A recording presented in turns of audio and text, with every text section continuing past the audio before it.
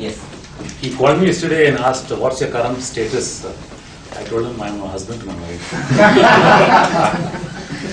My topic today is not lesson on leadership. It's something called value clarification, which I will revolve around a small story, and I'll take questions on an interactive basis. The story hatches its plot in a small little village in Goa.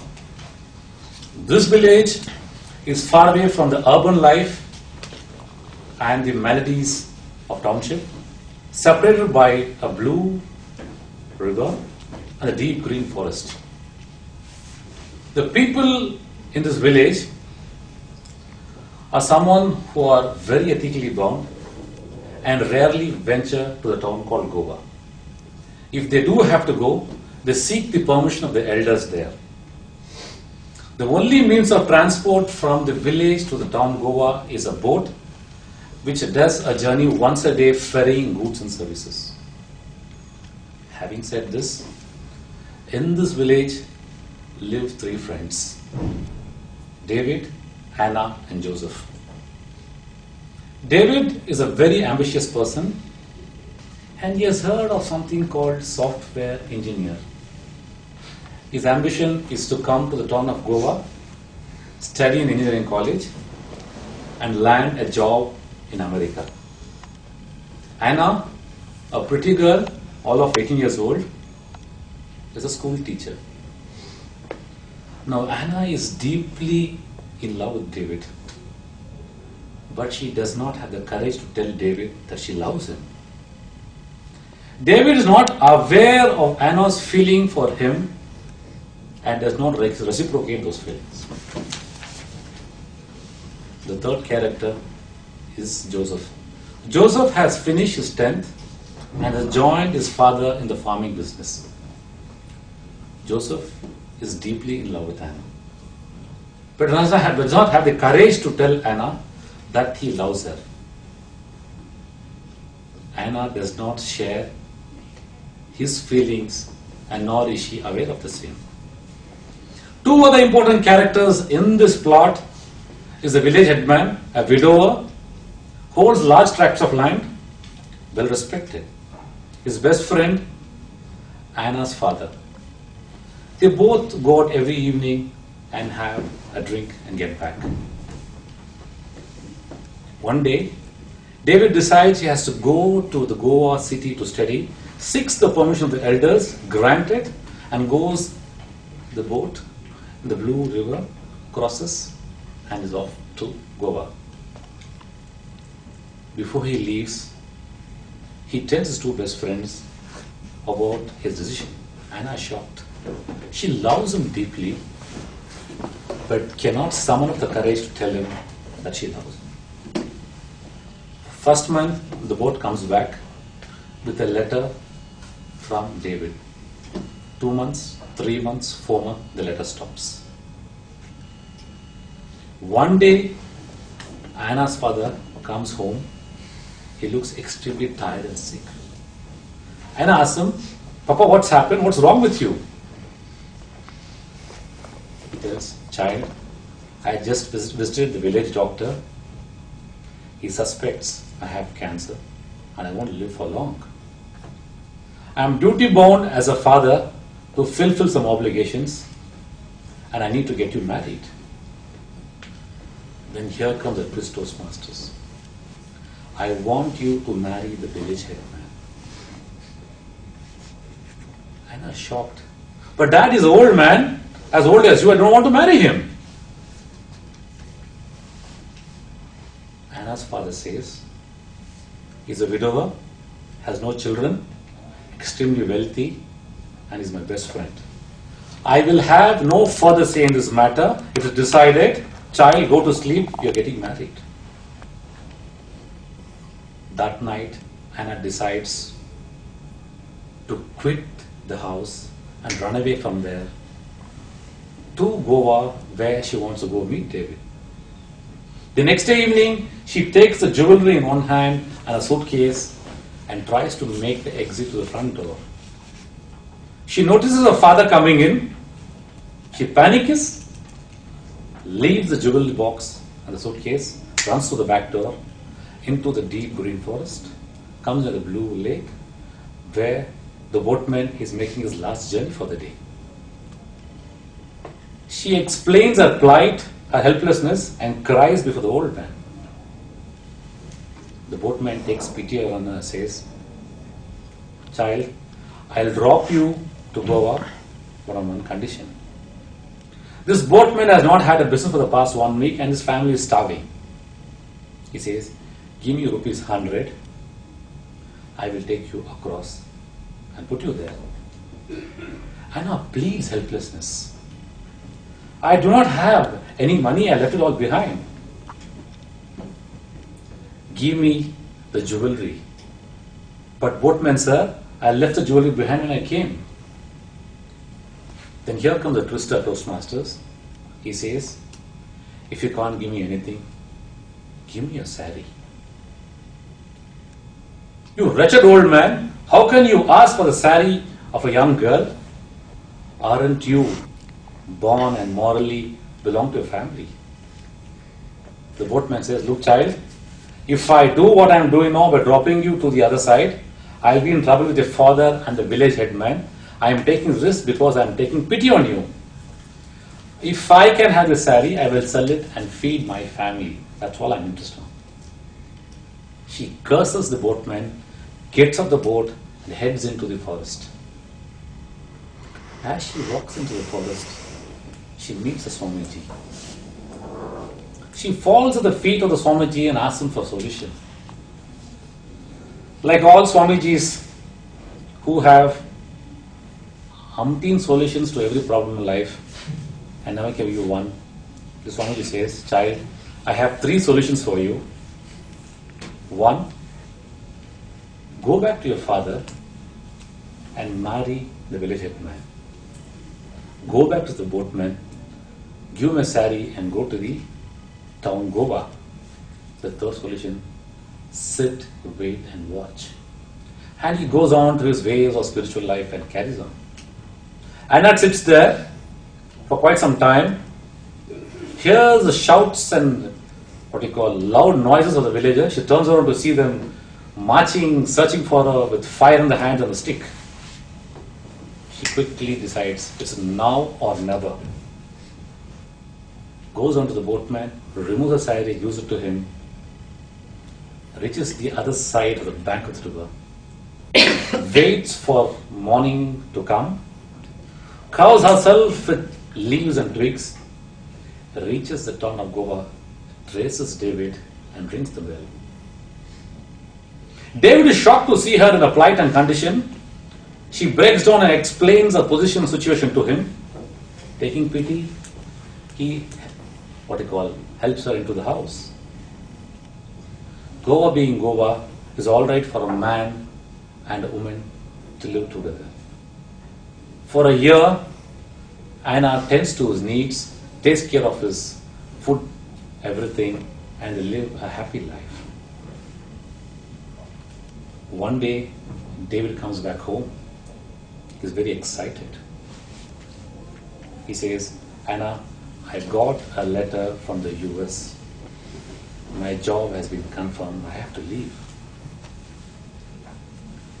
Anna tells, "You can't leave me and go. I left everything in the village. I've come back. You're the only one I belong to." David says, "It's the other way around, Anna. I have taken care of you as a friend for the past 1 year. You know of my ambition to go to the US, and now my chance has come. Sorry, I have to leave. You too have to leave this house." Anna has no other option. Leaves David's house, goes back to the same old boatman who takes her to the blue river into the deep green forest, and she enters her village. Times have changed a bit in the past 1 year. Her father has passed away and is no more. And as she crosses the village, she meets David, who's extremely happy to meet her. He doesn't ask her what happened the past 1 year, nor is he interested.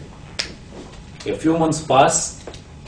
One day, David summons up the courage and tells Anna, Anna, I loved you all this time. Will you marry me, Anna? Please, will you marry me? Anna suddenly realizes, here was a person I loved, David, the most. He didn't care for me and went off to the US. Here's a person I did not care who loves me the most now, and I will marry him. She goes on to tell, let me be truthful to him, and tells that she stayed with David for 1 year in his house. David is shocked. In this village that they come from, a man and a woman live only if they are married. David straight away tells Anna, you are second hand, I cannot marry you. We come to the end of the story, Toastmasters. I will throw a few questions to you, and I want to see how you react to my questions. David, one of the characters, okay, who are the characters in this story, plot? David, Joseph, and Anna. Children, one at a time. Who are the characters? David, Joseph, and Anna. David, Joseph, and Anna. The village head and the father. The village and the father. And Swamiji. You love the village and I see a smile on your face. Boatman and Swamiji. Boatman, Swamiji. So typically we have something like 6 characters, main characters in this story and plot.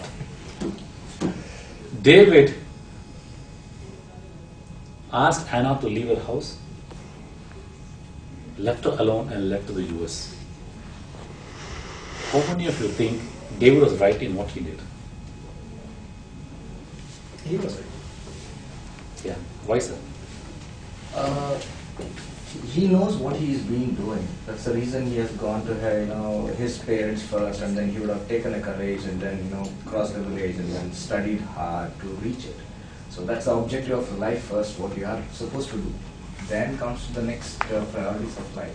Either you are truthful to yourself, and after 5 years you will start blaming him, and then your relationship will not fit right.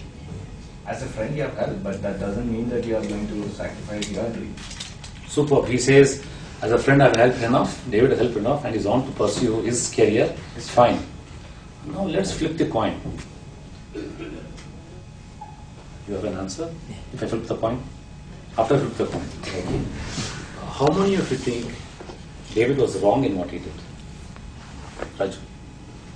Having accepted to stay with him for a year, he should have come to an understanding that the lady has come all the way by sacrificing everything to stay with him forever. Though we had a dream to go to US, in fact all of us, but not a great or a bad, each one of us. But our ambitions and dreams should not become a problem or a deep trouble to someone else. So he would have made proper arrangements to tell her that you stay in my uncle's place or women's paying guest house or whatever. I'll come back. Maybe I'll ask my employee to provide an accommodation to take you back.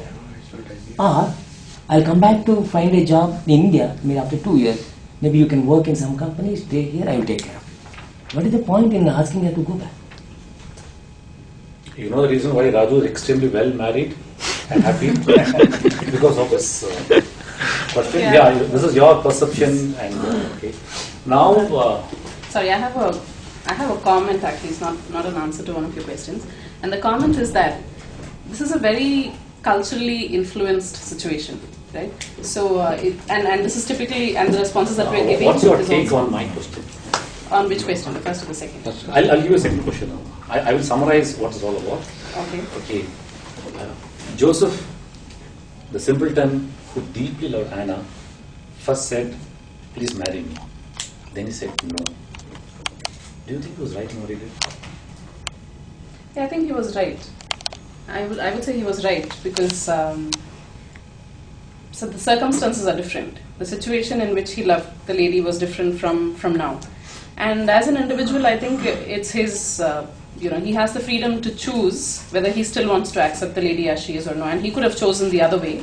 But if it is his decision to have chosen not to accept her, then I think it's right. Kita says what Joseph did was right. I need to talk to Mr. Prasanna. Okay. How many of you think Joseph was wrong in what he did? We'll ask the lady here. The lady's perspective. To speak for Joseph? Yeah. She spoke for Joseph. Okay, to speak If you feel so Joseph was wrong, tell us why. Joseph loved the person. If she has the same behavioral qualities, like on the basis of what he liked her before, he should have gone with her even now. I think we'll come back to what Ramesh was pointing. The ethics, the social ethics and the personal ethics. The place where Joseph stayed, the cultural system said that you adhere to the cultural system. But David went to Goa and he was forward thinker. There also he was right on his own way.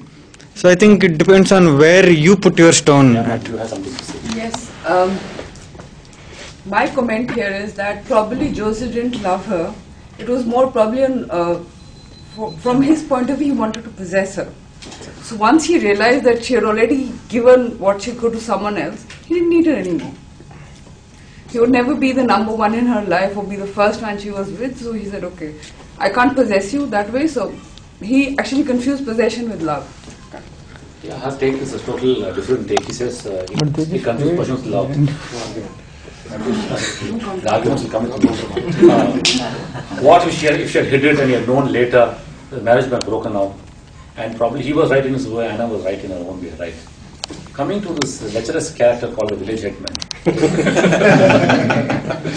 Old man, widower, excellent rich, aspired to marry Anna. How many of you think he was right in what he did? Okay, who thinks he's wrong? You think he was right? Yes, he was an old man. He was alone. He needed company. I mean, from the point of view of society, from the point of view of humanity, don't you think he needed companionship? Don't you think he deserved companionship? But in that case, even Anna needed companionship, right? No, that's not the point. The point is he wanted to know if there was someone who was willing to spend the rest of her life with him. And he was justified in asking for that. He was an old man. He didn't have a family. But he could have always asked No, the somebody point of is his age, you know, he didn't have to go. The point is this: he didn't ask for it. No, that's okay. The question is, what My did question that is very, what do you call, focused. on the Was he right or character? wrong? He says she was right. Why he was right? He didn't go ask for the hand. Hannah, the father proposed, and he said, It was not discussed. I don't think it was discussed. Anna's father had personal reasons why. Yes, He was selfish why do you enough. think he was wrong? I think he was wrong because marriage or living with somebody of your own age or a similar age makes more sense. When he's aspiring for a younger girl, it's more of attraction because maybe he can provide for her really well, but then maybe he wouldn't be able to keep her happy mentally or in other ways which a younger woman would require. So in that way, I think maybe his intentions for himself were right, but maybe for her it would have been wrong. She says, a village headman, he has seen the larger picture, should have found a young guy from the village and married. Instead, this old man pulls it to herself or himself. So she says he's wrong, and she says companionship, and I'll respect Anna's father's words, and I didn't ask for it, and I'll be the best person because I understand man. So in your own ways, both of you have your perspectives, fine. Now coming to the Swamiji. Was Swamiji, being a Swamiji, right in what he said? I think the Swamiji was a consultant. I